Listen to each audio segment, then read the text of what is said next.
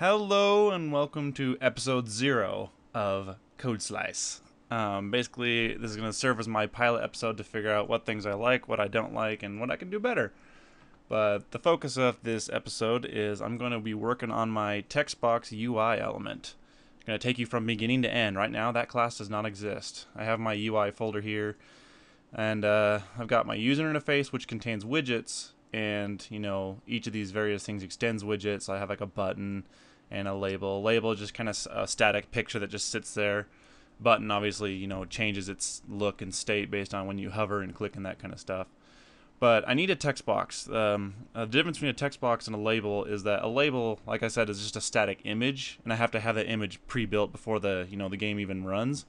But a text box is where you create dynamic text, where I specify a string, a custom string, and it creates that text on the fly.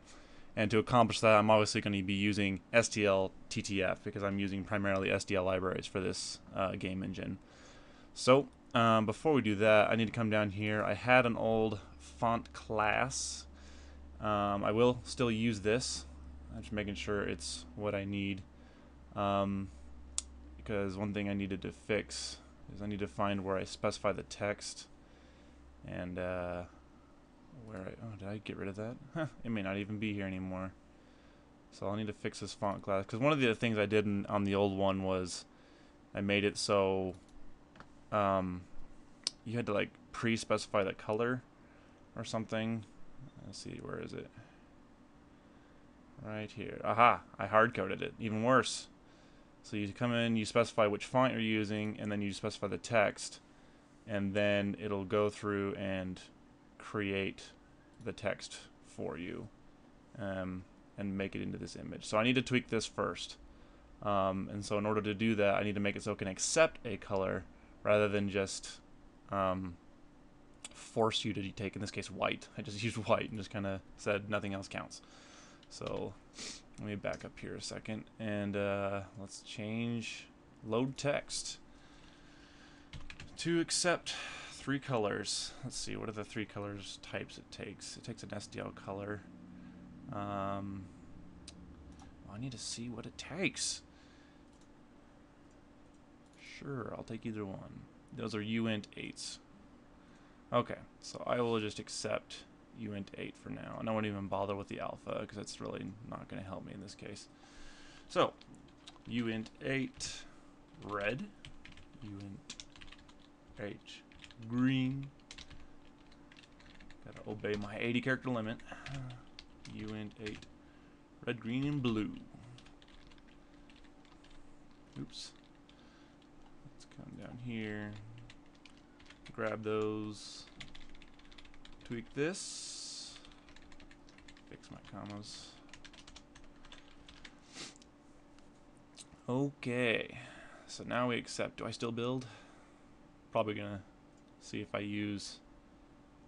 I'm pretty sure I don't use text good builds because I don't use this text function in any of my code yet, so I safely changed it without breaking any existing code. So I'll come in here and I'll change this to be the red, the green, and the blue. And heck, while we're at it, since I don't mind using white as a default, I'll just come and give these default values. So if I want to be lazy, I can just say, hey, use white. I don't want to type all these in. There we go. So it takes a red, green, and blue, and it defaults to white. So it puts that into the appropriate struct, and then renders using the SDL function. Okay, well that was an easy fix. So now I can specify color as I please. So now that they have the ability to take my text and blend it onto an image, let's get going on the actual widget. Come in here. Let's see. I want a new class. I like the CodeBlocks template tool I have here. I don't use all the features. I just use the basic shell to get a class up and running, but it's really quite handy. Oh, wrong project. That's the problem. No, cancel. Activate. This is going in the Cyborgs game engine, not in Paroxysm specifically, because this is a game engine tool. We come in here. Oh, wrong way. CGE, UI. I want it in the UI folder. I want them both in the same folder. I don't separate them out. And this will be TextBox. I don't know why I call it TextBox, but I do. It's cool. Huzzah. Yes, yes. Add it to everything. Get rid of these comments. Let's see. And the first thing I have to do is move it into my namespace.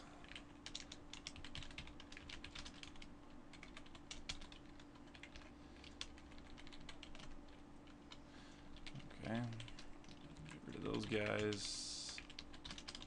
Put that in my namespace. Indent. And here we go. Okay.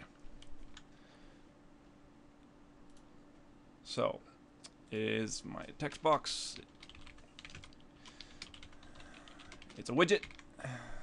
It's going to be a widget. It has to be a widget because it has to do special things. Publicly implemented. Okay. So, one of the things it has to be able to do is set the text on the fly. You know, because this is one of those things that can change. I have to be able to get a pointer to the widget and be able to say, hey, change your text. So, we're going to come down here and we're going to say void set text. I have my incoming text. My incoming colors. And that reminds me, I didn't do my naming conventions correctly. That's important to me. I get nervous when I record. I make mistakes. In red and green and blue. And that's going to break this. I'll come fix these. In case you haven't noticed, I'm not a fan of Hungarian notation. I don't like prefixing by type. To me, that has no meaning, and it's like, if you don't know the type of a variable, you shouldn't be touching it anyway. I like contextual prefixes. In this case, in means it's a parameter, so I can always see in the code I'm using various parameters that I know that they are parameters. What? Ah, we bumped a key.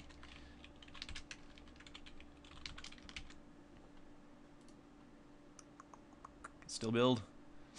No, it doesn't. Oh, this is my new stuff. My old stuff did compile.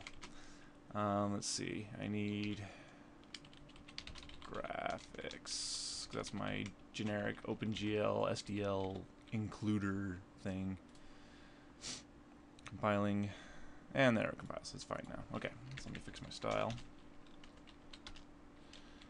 Once again, allow it to default to white. So I can be lazy during testing. Okay, defaults to white. Let's come in here and create the function. Void text box. Set text. Const char in text. uint8 in red. uint8 in green. It's red, green, blue, right? That's right. Okay. Red, green, blue.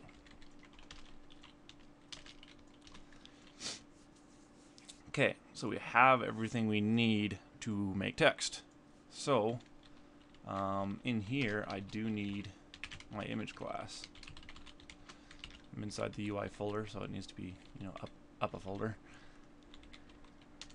Inside here, I can make my image text image. Just leave it default implement construction.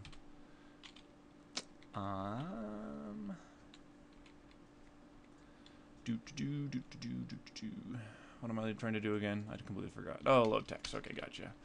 Oh, it's so I need a font. I forgot my font. I'll skip that. Take the internal text. And hey, didn't do the right autocomplete. Is it just forgotten? Make sure it still runs. Okay, it builds. But why did it do the wrong autocomplete? Code blocks, you're fired. Yeah, they're fine. I just slow to update it. It'll get to it later. Okay, so I need a font first. Forgot about my font. See, there's a couple of different directions I can go here. I can say this text box must always use the same font, or I can say you can specify the font every single time. I don't really think I want to specify every single time, so I'm going to make it accept one. I'm going to make it so that for a given text box, the font is fixed. And then you can just change the text and the color, and that's it. So let me come up here. And this is one of those areas where I'm kind of winging it. You know, I may come to regret this later. So, but I think it'll work for what I'm trying to do. So I want it to hold a font reference. Can it be const? I think it can be const because yeah, you construct it and then it just holds it and takes care of it. So yes, I'll just make it const. It doesn't need to change it or do anything with it. So mfont. And then I just need to accept one. Constant, of course. You have to take a font. I guess I'm choosing to do it this way also is so that I can specify load one font once and pass it to multiple text boxes and reuse it, because, you know, I mean, I don't want each one loading its individual font redundantly, and that'd be kind of silly. So load the font, map the font, my initializer list. There it goes. No compiler errors. Fantastic.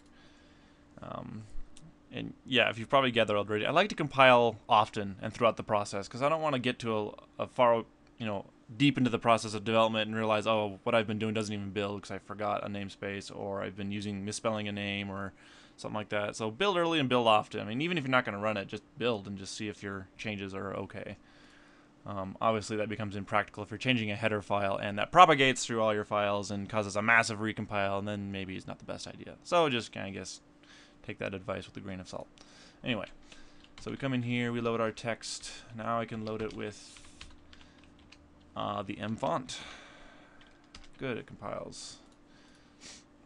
It's complaining to me about, it's like, you haven't specified what you want to run because I'm compiling a library only. There's no app associated with this yet. So, okay, so we load it up. We got our red, green, and blue and our font, and it loads it up into the image. So that much is done. So let's come take a look real quick at widget. I need to remember what my stuff is. That's right, I need a display function. So in order to be a widget, it has to be able to display itself. So I come in here. Let's define that, because widgets are visible by definition. Text box display. No, not disable. Display. I gotta keep these in the same order so I don't confuse myself. Okay, so it can display itself. I need to specify a couple of properties about itself. I know I have to specify its x, its y position. Those are the centers, and then its radius x and radius y. Those are kind of like the width divided by 2 and the height divided by 2. Kind of works from the whole operate from the center kind of concept with my widgets. So I have to specify mx, my, mradius x, and radius y. So for the sake of nonsensical testing, I'm just going to come in here and say, well, I'm going to leave x and y, excuse me, at the center. And I'm going to make the width, it's going to radiate out, oh, let's say 2. And it's going to be only that much tall. This is going to make the text look screwy, but that doesn't matter yet because I'm just trying to get it working first. And then I'll come back and make it auto-calculate the correct details and whatnot. So, back down here in my set text, after I've loaded the text, this is basically loaded into an STL surface, into an image. That's ready to be put into a texture. So let me back up a second. I need a texture. It's an OpenGL texture 2D.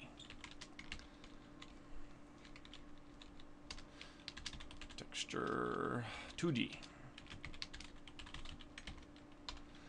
Okay, so now I got my texture. Load image. Text image. Boom. That was easy. That's why I love object-oriented programming. You don't have to think about stuff. You just use it. Okay, so now that I've loaded my image into a texture in OpenGL, I can use that for displaying. Let's come in here. Texture. Bind. Oops. Auto parentheses. Excuse me. So I bind the texture. Now I need to render the quad. And this is kind of where I just cheat and go back and look at what I did for my button class. I just want to see, what did I do? Oh, and it looks like here, yeah, I set up the VBO and just loaded it up and prepped it for use. So I'm going to do that. Let's see. I'm going to copy all this.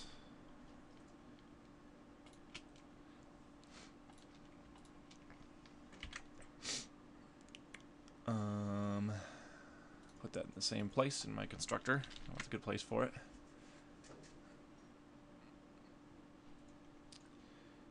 And I need to make sure I have an MVBO. I need to see what type that is. It's my interleave VBO. I'll go ahead and just copy that. Okay, compile. Probably get some errors. Yeah, it doesn't recognize it. Need to include it.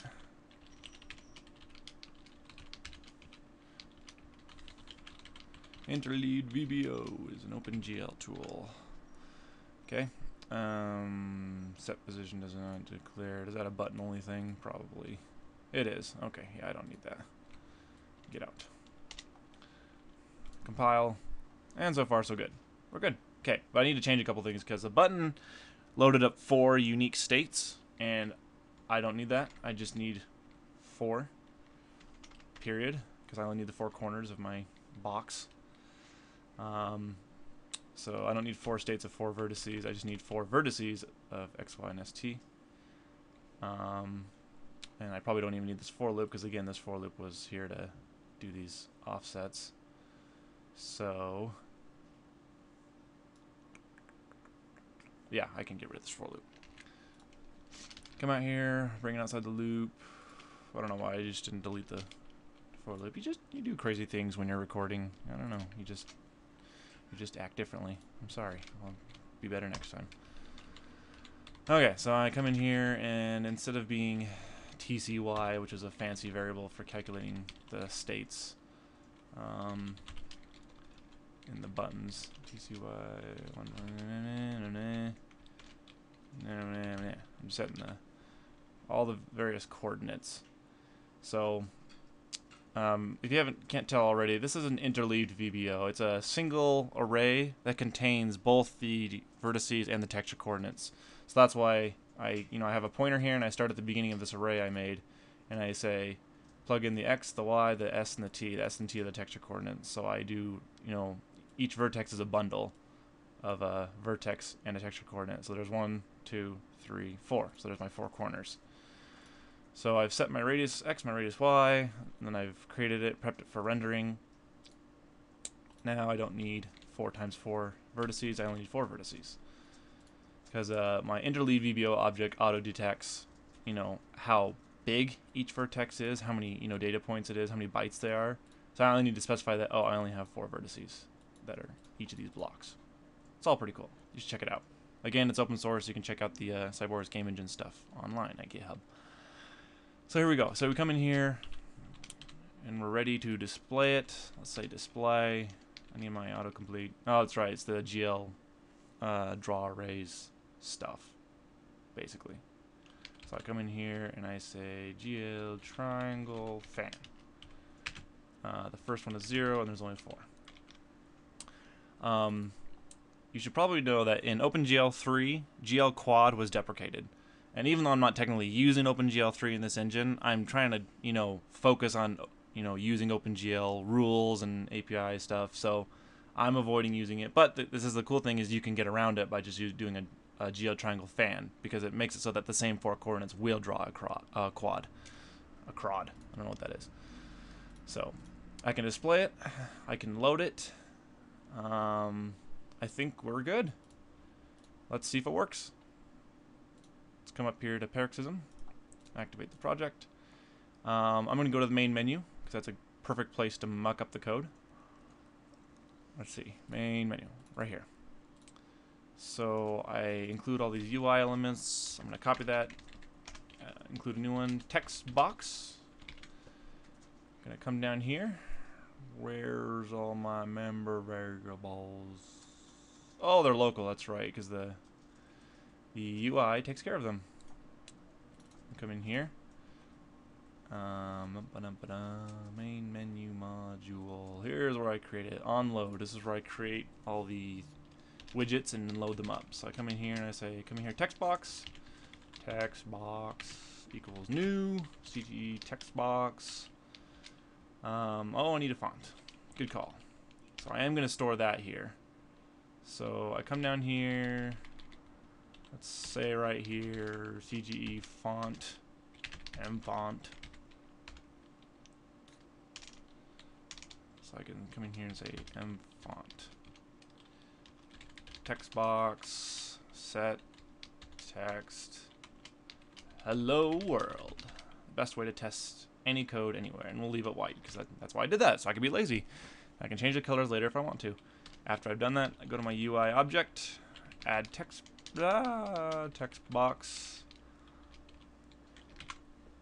Okay, I need to load my font first though.